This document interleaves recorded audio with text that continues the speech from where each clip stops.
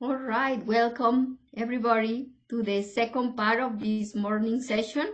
I will wait 1 more minute to allow people to rejoin. We will have 2 experimental talks and also, well, the discussion break, or not break, but the discussion session in the middle. All right, so let me start the session now. It's my pleasure to introduce our next speaker, Dave Hume. He's work at NICE in the ion storage group, and he's going to tell us about quantum metrology and tests of fundamental physics with trapped ions. Dave, thank you very much for speaking today. Yeah, thanks a lot, Ana Maria. Thanks to the organizers for this opportunity. I really appreciate the format of this workshop where you've given a whole lot of time for discussion. So I'm looking forward to more of that today and in the next couple of days. So what I'm going to be talking about really follows along real well with what we just heard from Mariana, which is optical clock measurements for testing fundamental physics. She did a great introduction to the kinds of fundamental physics and experimental systems that we work with.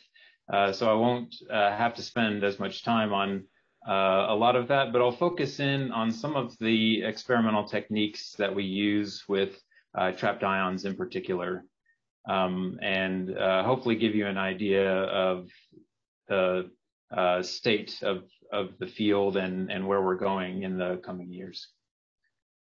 So here's an outline. I want to just give an introduction to precision measurements with trapped ions. Here I'm really talking about clock type measurements and the kinds of tests of fundamental physics that have been done recently with those systems. And then I want to spend some time discussing, how we're trying to extend the reach of these trapped ion measurements, both in terms of the kinds of atomic systems that are accessible for these measurements, as well as the stability and the accuracy that we're able to achieve with them. So I'll talk about some recent work related to both quantum logic spectroscopy, which is a key technique for enabling measurements on otherwise inaccessible systems, and work that we've done to improve measurement stability. So I'll start out just giving you an introduction. This idea goes back many years now to sort of the vision of Hans Dehmelt. And as he described it for trapped ion systems, it's a single atomic particle forever floating at rest in free space. And if you go back to those papers, he would actually turn that into an acronym, which is barely pronounceable.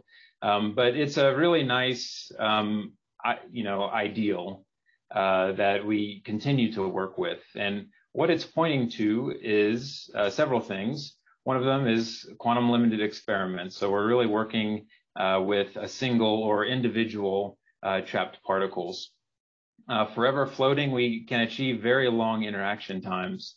In fact, in some cases, a single ion, the self-same ion, can be stored for months at a time.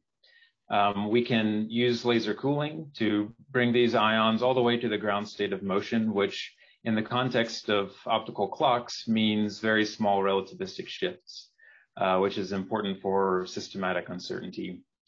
In free space, that's an idealization, but it points to the fact that we have really good control of the environment. So we can achieve very small perturbations from electromagnetic fields. So this is a really nice vision, and we've been working towards this for a long time. And I'll just say, a long time ago, this is going back to the 1980s, the resolution that Dehmelt predicted for these kinds of clocks was at the level of 10 to the minus 18. And, just in recent years, we've been able to achieve that level of systematic uncertainty and that level of measurement uncertainty as well. More recently, there have been, of course, a whole lot of developments in, developing the toolkit that enables us to do this. But one thing I want to point out in particular The ideas coming from Dave Wineland and his work over many years in the ion storage group, we can now also implement very strong and controllable interactions between ions. And that allows for some of the experiments I'll describe. It allows for generating entangled states between ions. So it's just a really interesting addition to this toolbox that's become very important. Mariana has already shown a really similar slide to this, so I can kind of skip over it. But the basic idea is that we're locking a laser to an internal resonance in an atom. Here it's shown as an S to P transition, where it's the electron that serves as your very stable oscillator in the atomic system. And we have some tools that allow us to first lock the laser to the atom and then count the laser frequency, which in our case is all the way up at about a petahertz, so 10 to the 15 hertz.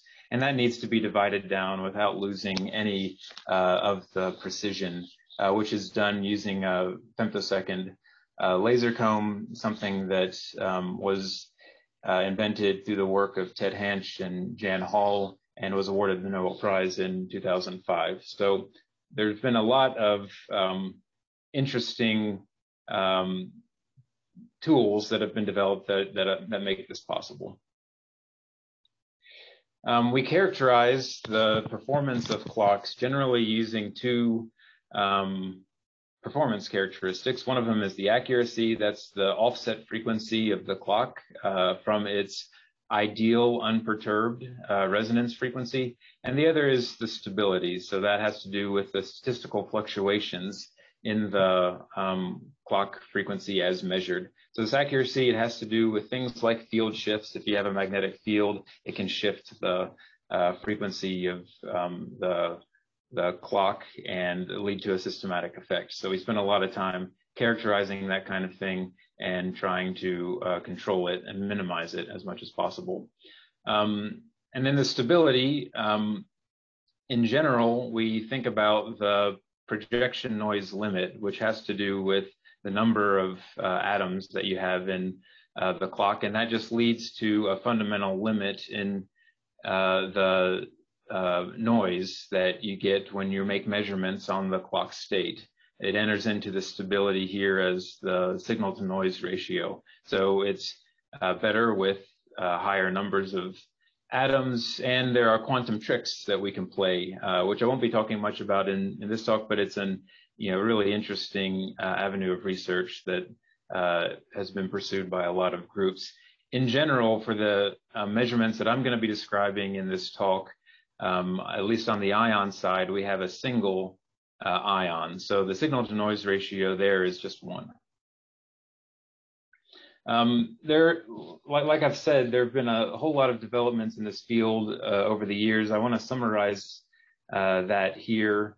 We've already seen a plot like this, but optical clocks have now overtaken their microwave predecessors in terms of both accuracy and stability. So we have 100 times more accurate clocks now based on optical transitions than the standard for time in the world, which is the cesium hyperfine resonance.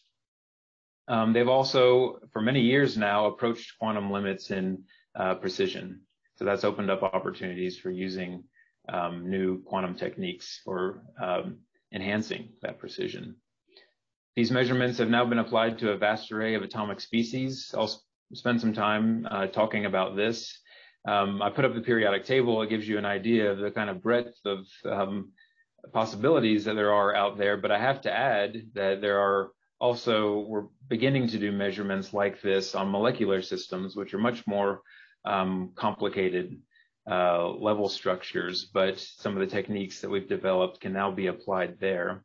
And in addition to things like more exotic systems like highly charged ions. So you imagine taking off many electrons from any of these atoms on the periodic table. There's just a huge range of possibilities and interesting measurements that can be done with all of these atomic and ionic systems accessible.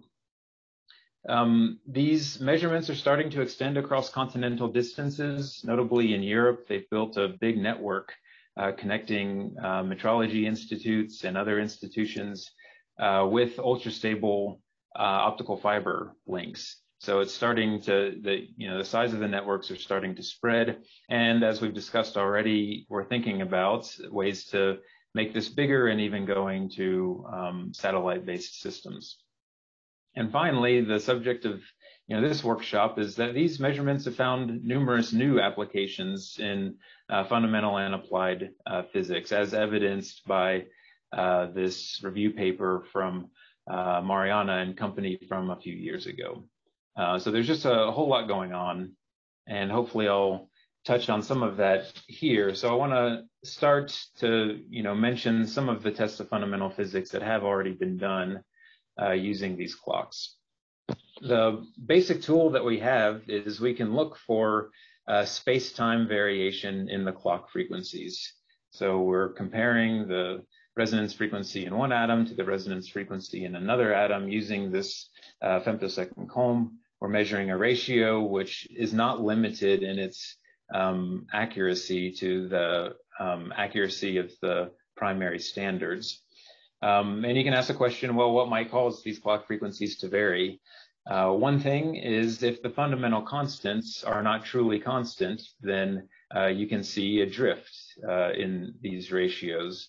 In particular, the fine structure constant sets the scale for the energy level differences in atoms, and you can search for drift in the fine structure constant using atomic clock measurements.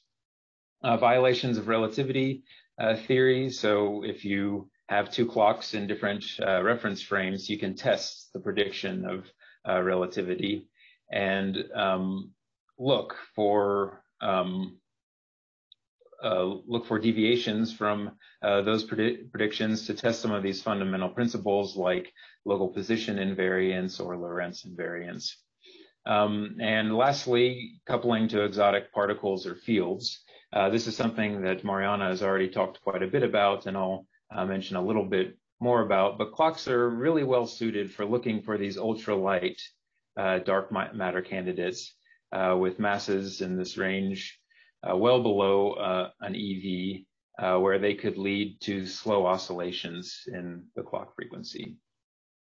So just to give you an example, this has been quite a while ago, but we made a measurement over the course of about a year between the aluminum ion optical clock and the mercury ion optical clock at NIST. And we saw that ratio stayed constant to the level of about 8 times 10 to the minus 17. That's the 1 sigma uncertainty there over the course of a year. And by taking into account the sensitivity of these two resonance frequencies to a change in the fine structure constant, we could use that to put a really stringent bound on the linear drift in the fine structure constant alpha, which is at the level of about 2 parts in 10 to the 17 per year.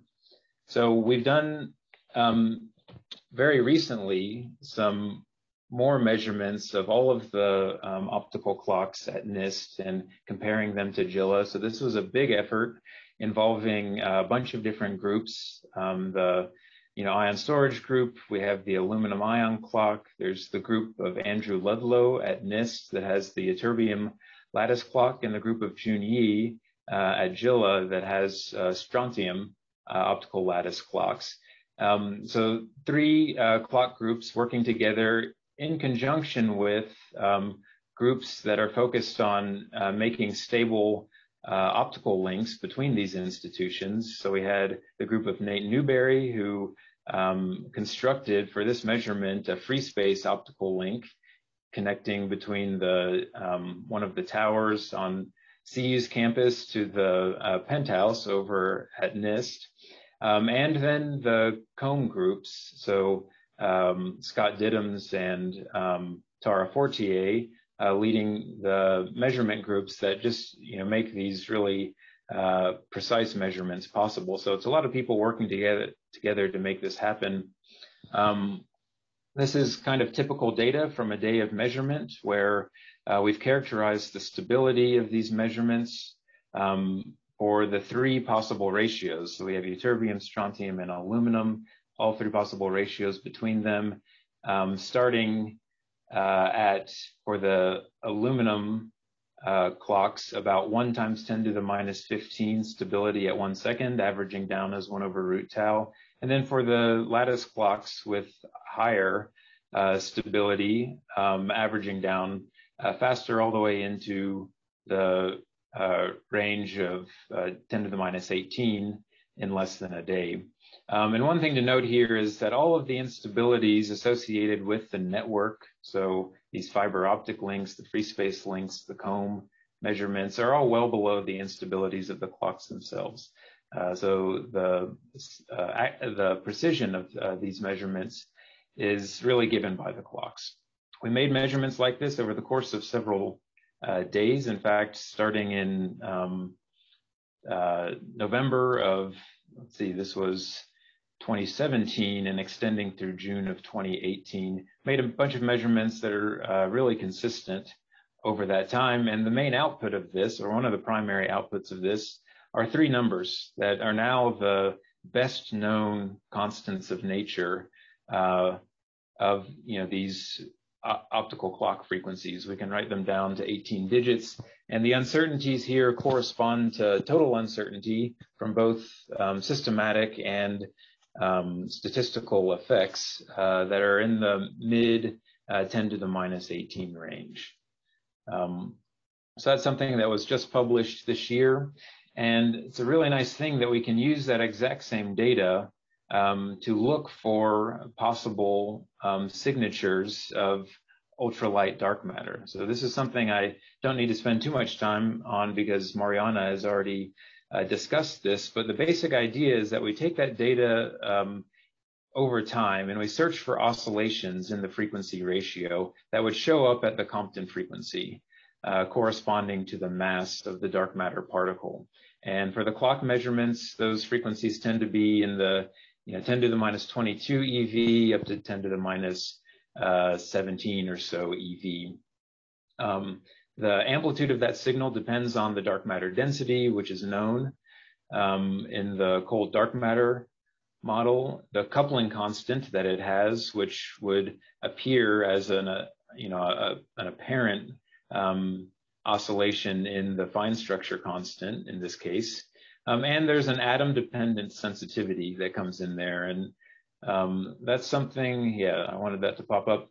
That's something that's really important for making these measurements, and it varies from atom to atom. So among all the measurements that I've discussed so far, the mercury ion has the most sensitive transition because of relativistic effects in its structure. It's about 10 times more sensitive than the next most sensitive, which is the ytterbium lattice clock.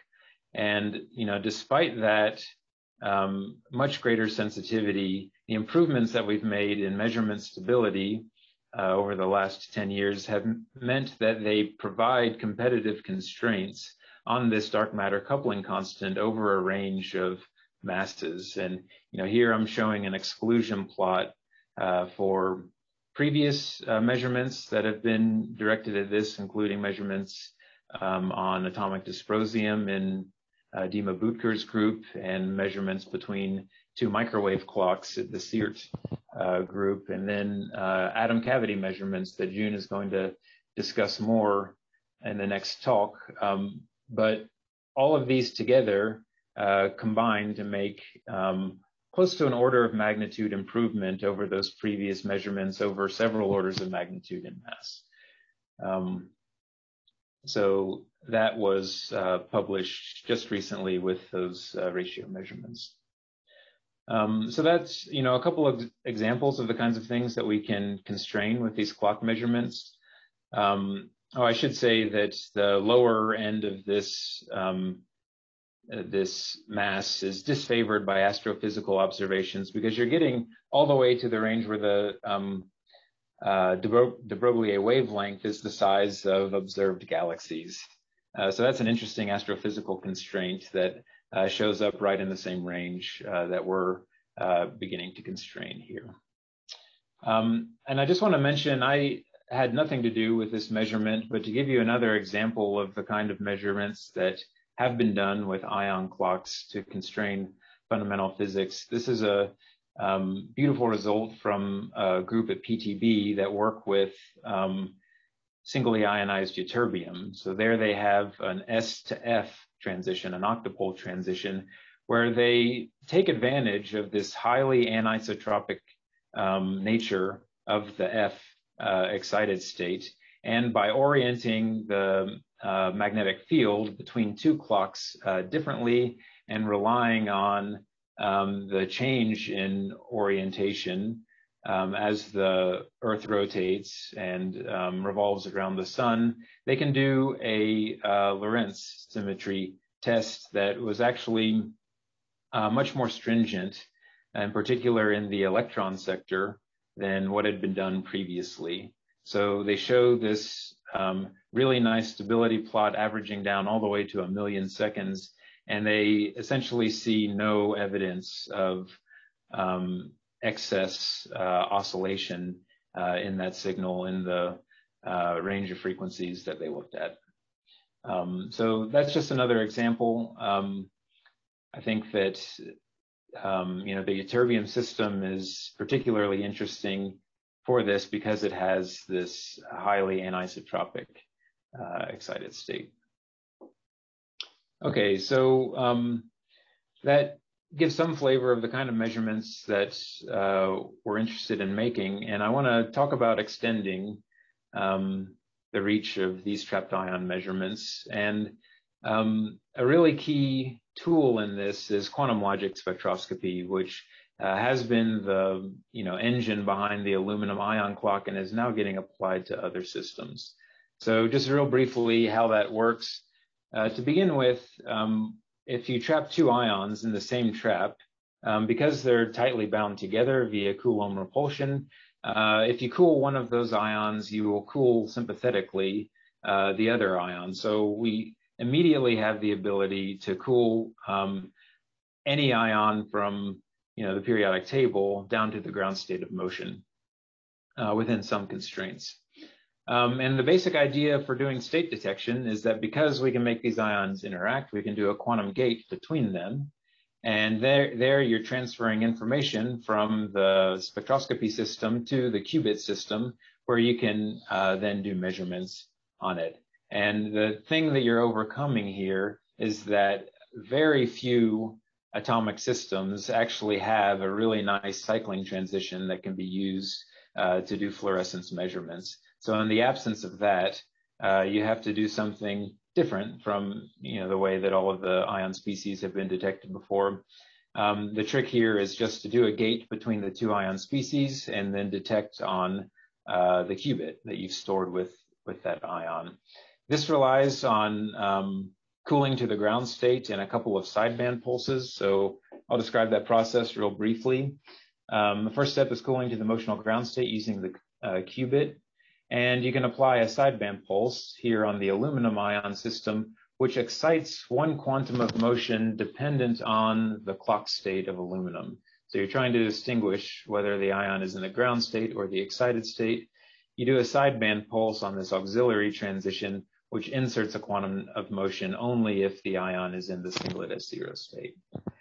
You transfer that motion to the qubit by doing another sideband pulse on the qubit state.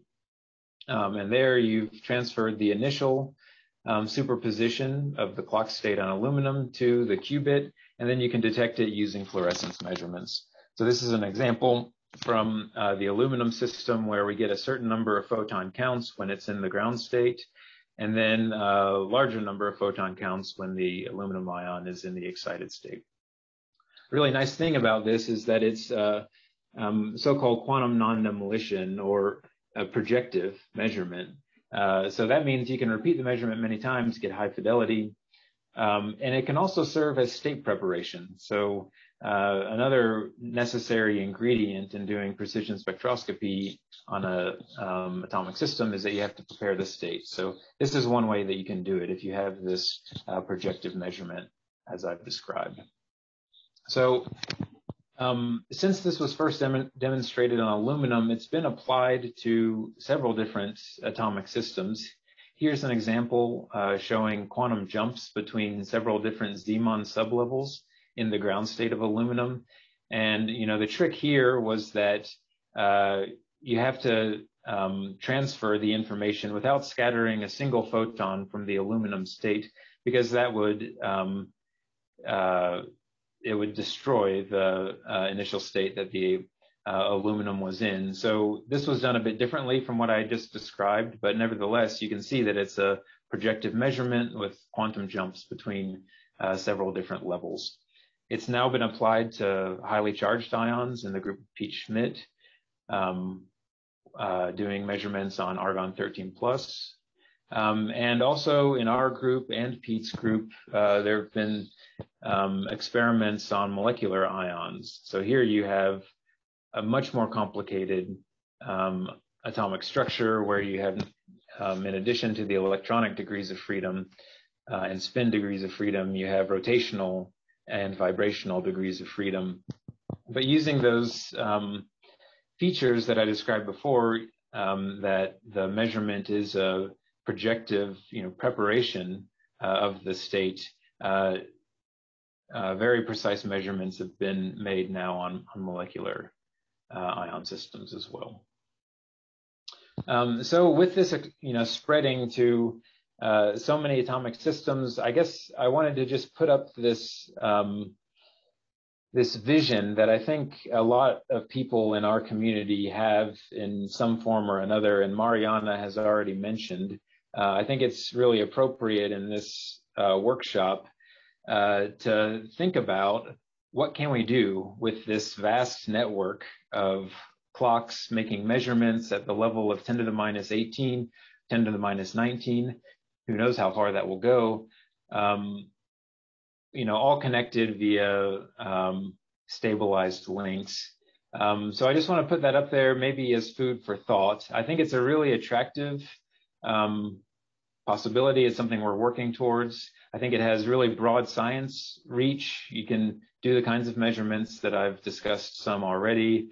There are opportunities for testing QED on very simple atomic systems. There might be applications in gravitational waves if you have satellite-based clocks. It's a modular and it's an extensible thing. You're not really putting all your eggs in one basket. You can hook your latest favorite ion or atom up to this network, and it will just enable more and more precise measurements. So just something to think about there. So now I want to move on to some more discussion of quantum logic spectroscopy, but as it pertains to improving measurement stability. And maybe I should just ask, how much time do I have remaining now? Sorry, I'm muted. At the most 5 minutes. At the most 5 minutes. Okay, well, this is going to have to be pretty quick. Thought I was going a little slow. So there are a limited number of things that you can do to improve measurement stability if you're at the projection noise limit. First thing I want to talk about is increasing the atom number.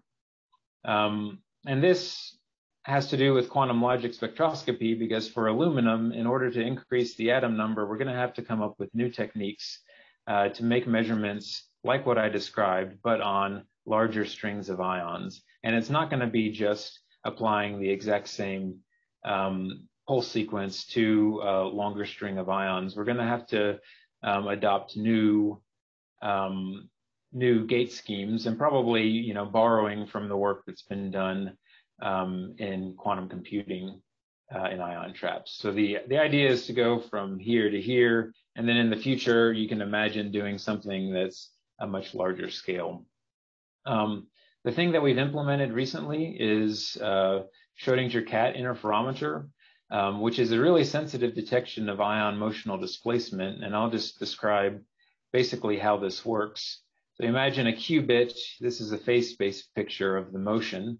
You start this interferometer by doing a pi-halves pulse on the qubit state.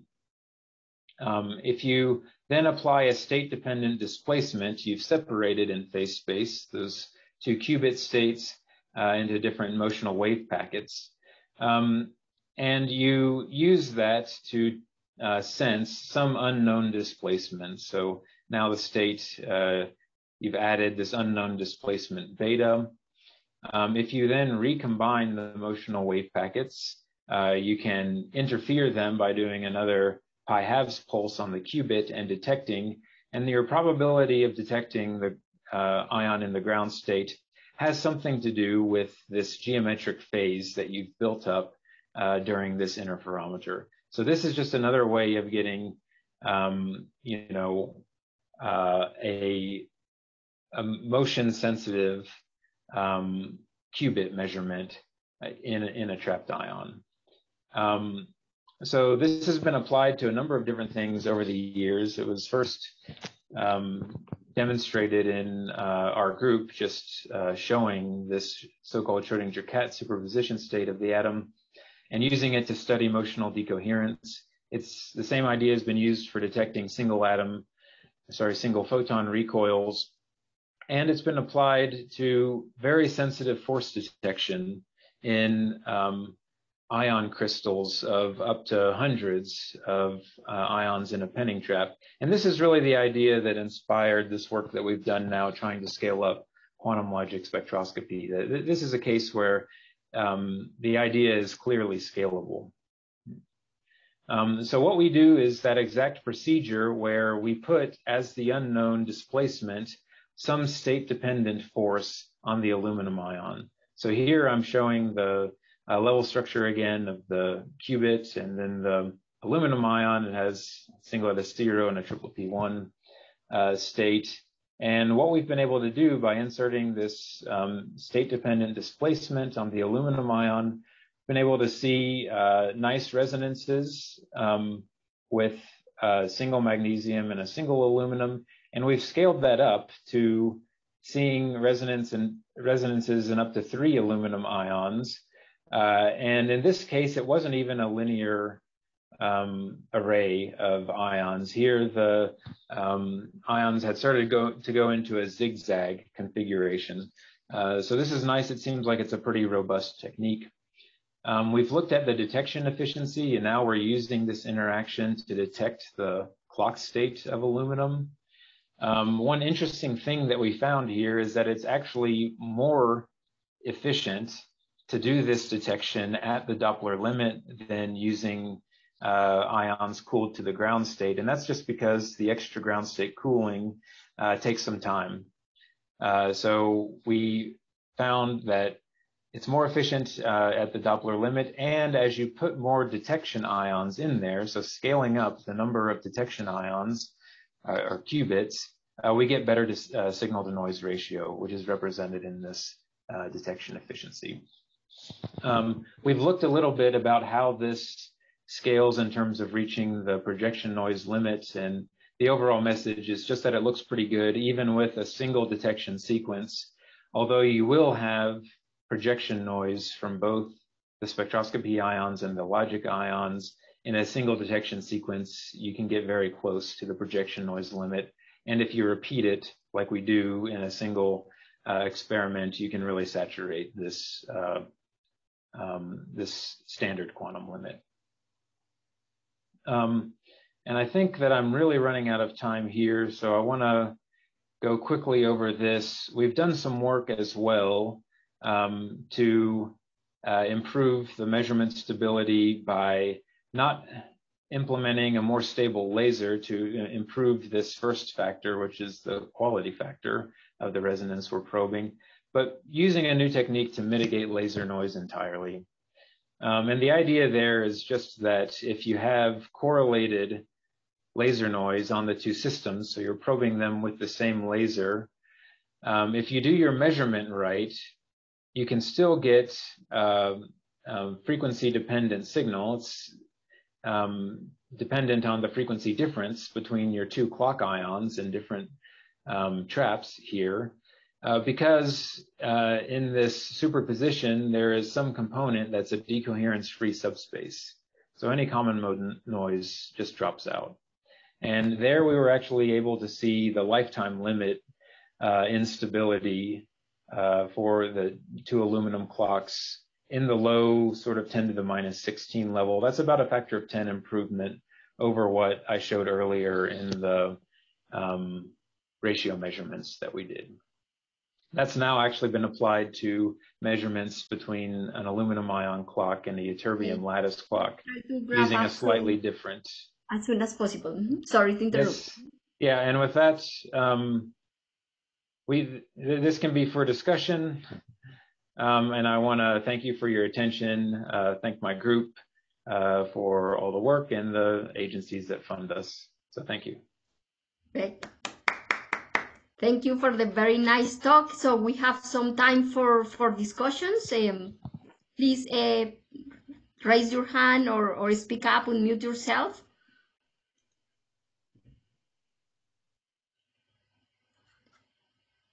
Maybe then I can start asking. So in John's experiment, when we were trying to do the analog of your cat state, we were really sensitive to center of mass fluctuations. And this was kind of the most important limitation for us. In your setup, is this also something that matters or it's less important? Yeah, it does matter. And, you know, one difference between at least the early work that John was doing is that we are right on resonance. Yes, we are too. Yeah, which means that those fluctuations in the center of mass frequency show up more strongly. So what we actually did to mitigate that was to lock in interleaved experiments on the ion. We would lock in that frequency by adjusting the trap voltages in real time. And so that over the course of, you know, hours of measurement, that would keep the center of mass frequency right where we had calibrated. I see. Nice, great, thanks. So I think I see another. Anupan, please go ahead. First of all, David, very nice talk. I just wanted to ask you, so it's very nice that you were using this rare earth material like ytterbium. And so what is the, coherence time scale? Can you get it for these systems now? So I'll just say the ytterbium, and I'm not sure if you're talking about the ytterbium ion or ytterbium lattice. Which one you were using? Perhaps you were using ion, I guess. Okay, so the measurements that we made, yeah, there was a ytterbium lattice clock involved in those, and that's in the group of Andrew Ludlow at NIST. The ultimate coherence time limit in all of these clocks is given by the excited state lifetime. And with the ytterbium lattice clock, that's on the order of 20 seconds. I don't know the exact number. It's real similar to what it is with aluminum, which is around 20 seconds. So if you want to do better than that, you're going to have to choose another atom. And there are certainly possibilities out there. For example, the strontium transition has a longer lifetime. The excited state has a longer lifetime, more than 100 seconds. And the ytterbium ion, which I also mentioned, has essentially an infinite lifetime. I don't know exactly the number, but it's measured in days or months or maybe even years. Thanks. Thank you very much. Thanks. Great. Lance, go ahead. Yeah, thanks for a great talk. It was fascinating. Speaking of other systems, Mariana mentioned the thorium metastable nuclear transition. Could you just say a word about the different technology that's needed to do clocks like that versus the ones that you do? Yeah, so we actually do in our group have just starting up an effort at a thorium ion clock. So the first thing is that, well, for various reasons, thorium 3+ is an attractive candidate for using as the nuclear clock because it has a nice structure for laser cooling, basically. I mean, the nucleus itself doesn't care so much about exactly which ionized species you use, but you have to get a hold of it somehow. And so the thorium 3+ is, single electron atom. It's a simpler system. So there's the challenge in generating thorium-3 plus and loading it into the ion trap. There's a challenge in holding on to it long enough because it'll undergo charge exchange collisions with background gas more readily than the singly ionized atoms. So it's going to be, in our case, a cryogenic system. And then, there's probably the biggest challenge in all of this is generating highly stable laser light at 150 nanometers, which is something we're going to rely on June's group and their expertise in making, high harmonic combs that can reach that wavelength. So June might have more to say about that. But there are really a number of challenges that, they need expertise of not just our group, but other groups in the area. Thanks a lot.